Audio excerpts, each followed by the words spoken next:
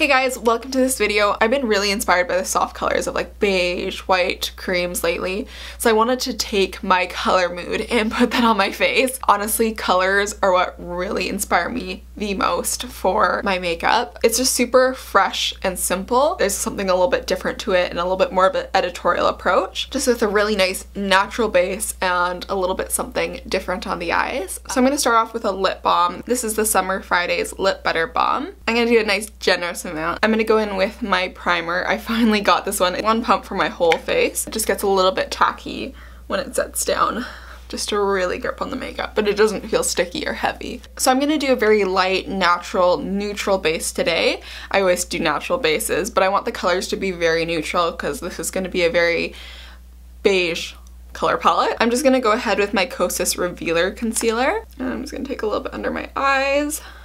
Just do a light amount on my eyes, and then I just pop it on all my scarring. And I've been really loving just using a sponge to blend out my products. It's not showing as much in camera, but I got a little bit burnt on my face over the weekend, so my nose is quite red, so I might have to put some product on. I usually try to stay away from putting concealer on my nose, but I think we may just have to do that to make this base just look a little bit more neutral. Alright, so I'm not going to directly put product on my nose, but whatever is left on the sponge, I'm just going to kind of pounce that and dilute my nose a bit. Alright, so then I'm just going to go kind of look over my face, and if I see any blemishes that I just want a little bit more, I'll just go ahead and place a little bit of concealer on. So while I'm waiting for my concealer to just set a bit before I blend it out, I'm going to go ahead and do my brows. I finally got the Anastasia brow eraser. I kind of have mixed thoughts on it, so I'll share a bit with you as I use it. One thing about it, it really gunks up the spoolie and dries, so you have to like constantly either clean your spoolie or get a new one. But yeah, you just go ahead, dip into the product like so with your spoolie, just on the inside of the cap, and then just kind of pat it out a little bit just so there's not too much. Then you just brush through your brows, and you have quite a bit of time to maneuver them before it sets down. Honestly, if you want to just save your money and do a soap brow, I think it has like the same effect, but you just have to like spray it down, which this is nice. You don't have to like spray it, but it's not too much work, especially when I'm just spending more time on my makeup. This is very much a product that you have to do first before you put any product in your brow,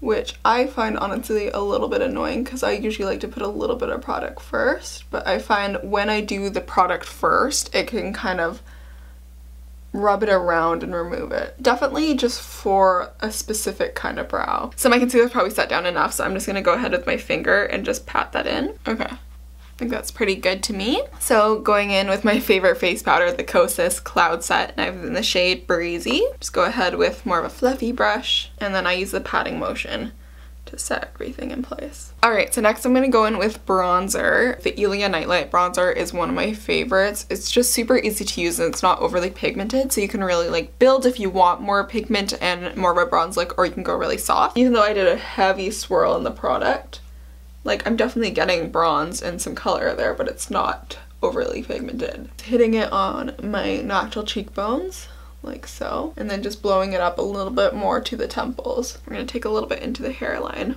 And always do the jawline. Really sculpt that. This is a great highlighting and also contouring brush. I love using the tip just to go ahead and sculpt my nose out a bit.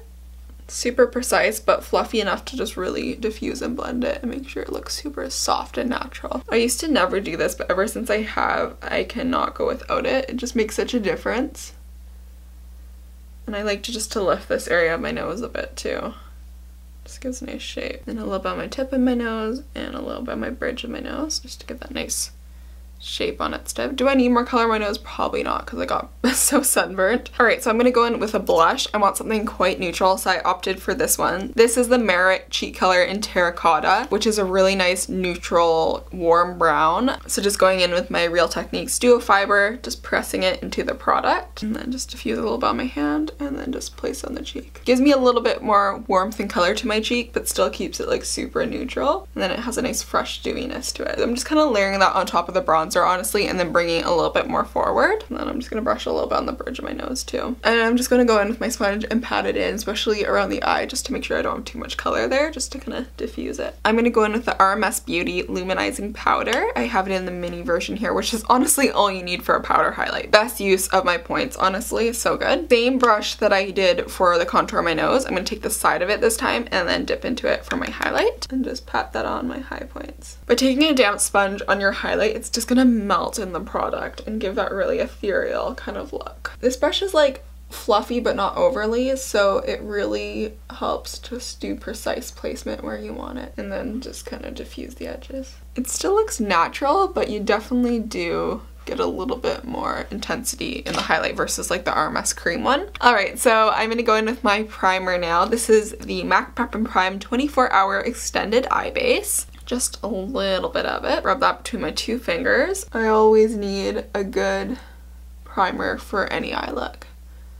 That way it lasts longer, and then honestly the color that you put on your eyes is just gonna pop even more. So I'm gonna start off with the MAC Cosmetics Best of Me Powder Kiss Shadow. I love this one for my base. I use it with every makeup look. And that's gonna smooth out, brighten your eyes, so whatever you put on top is just gonna pop even more, especially when you're working with colors like white and really like beiges. Next off, I'm gonna go in with the MAC Paint Pot in Groundwork. It's a great, really nice, soft brown. So I'm gonna take a little bit of that on like more of a flat edge brush and then just place them on the lid.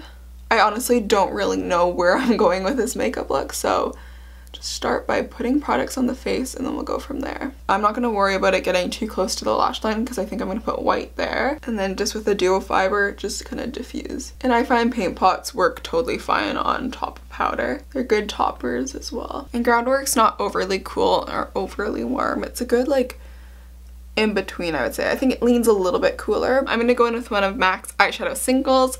This is in Wedge. It's just a super soft neutral brown. I'm gonna go in with quite a fluffy brush to really diffuse the color, make sure it's not too strong. And I'm just gonna go into the crease and just blow out this color a bit.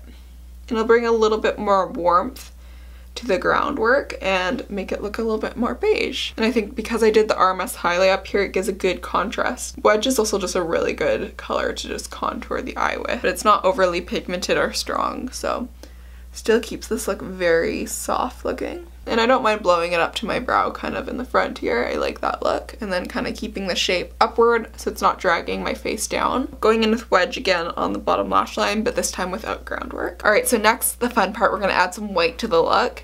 This is the NYX Jumbo Eye Pencil in Milk, but it's just a really nice creamy white pencil. I'm going to go take this just along my lower lash line like so. I'm actually going to blow it out a little bit more. And then I'm just gonna really diffuse this white and just kind of have it fade up into the brown, and then just have it thin out as it goes into the inner corner. I'm gonna go in with the MAC Cosmetic Gesso, which is just a like pure bright white, really small flat edged brush. Pat that on top and it's just really gonna pop since I have the cream base. And I'm just pressing it along the lash line, not on the diffuse part. Keeping it super close to my lash line so you can still see that really nice fade. Bringing it a little bit higher in the outer corner. I really wish I had some white mascara. That would be so neat. Maybe I'll do brown mascara. That might be some nice contrast against the white anyways. Put white in my waterline. Alright, so I'm gonna take the white on the bottom here with a shadow and just blow it out just a little on the outer corner just to connect the wing. I'm only doing it on the outer corner though. Let's finish the brows now. So I'm just gonna go in with my MAC Shape and Shade in Taupe, just for a very soft brow. I'm not mixing any darker colors in it. And just in the major gaps, I'm gonna give a little bit more shape to my brow. And having lighter, not as filled in brows, I think will really add to this look. It'll keep the eyes as the focus and not the brows as the focus. I just want a little bit of brows just to frame the face so they don't get lost. Alright, so let's do the eyes because my eyelashes are looking a little bit crazy. My biggest problem with Anastasia Brow Freeze, it works great and everything, but I find like when I fill in my brows after I put it in, it almost like lifts the product in certain areas because of like the wet pen, even though it's meant to be used with the pen. So I'm gonna take a little bit of MAC Costa Riche, which is a really nice warm chocolatey brown with a little bit of red undertone. I'm going to take that in my tight line just to thicken my lash line, especially because we got a lot of white brightness. I need a little bit of depth, I think, for contrast. So I think I'm actually going to go in with brown mascara for this look because I feel like black will just be a little too stark. I'm going to be using the Essence mascara. This is the Essence I Heart Extreme Crazy Volume Brown Mascara. And I would honestly say it kind of looks like a blacky brown mascara. Still much softer than a black, but just lengthens and defines my lashes. So I'm going to put a little bit on the bottom lashes as well. So I'm going to go in with my MAC lip primer just to prep my lips. This is from MAC and it's in the shade Oak. It's a really nice like cool tone brown which really defines and contours the lips, and I think it's going to pair perfectly with the tone. So I might just do Yash lipstick. It's a little bit more of a cooler nude. Or I also have Balance, which is a little bit more of a satin finish too. I'm going to start off with taking Yash, which is a matte. I don't mind that, but I might take a little bit of Balance on top of it for some more. Alright, so this is the finished look complete. I'm so happy with how it turned out. I think it's super fun, super different, but I just love the softness of it too. I think light tones are actually a really fun way to play with a little bit more editorial and very unique looks. It's not too stark and bold, but yeah, it's bold in a different way, which I really love. And I just love wearing colors that are totally inspired by my color mood. Don't forget to give this video a big thumbs up if you did enjoy it, and I would love for you to also subscribe so you can stay tuned for more of my videos. Alright, so have a great rest of your week and I'll see you in my next video. Bye! Those brown eyes in the sun make me weak. I still get butterflies every time we speak. Am I in my head cause it feels like I'm dreaming?